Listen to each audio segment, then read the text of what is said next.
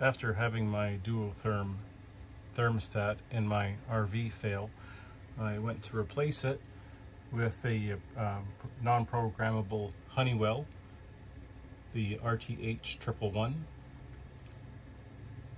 Found absolutely no helpful instructions on how to wire it correctly in the manual or online, so I thought that I would share what I came up with that works. The furnace has two wires, the black and white in my case. Some have white and red.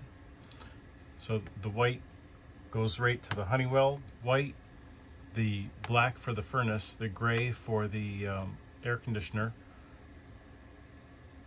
have to be tied together. Whether you jumper it at one end or the other, or just tie all four wires together, doesn't matter, as long as these two are connected to these two.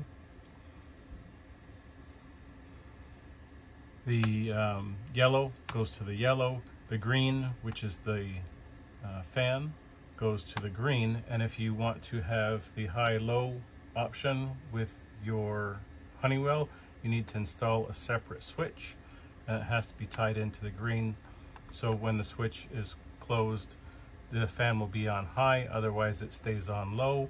If you don't want to put this switch in and you only want to have high fan, you just put the blue line straight to the G with the G, and it will stay. So if you don't want the switch, you just take that out and then just connect it, but not writing on the whiteboard with a Sharpie.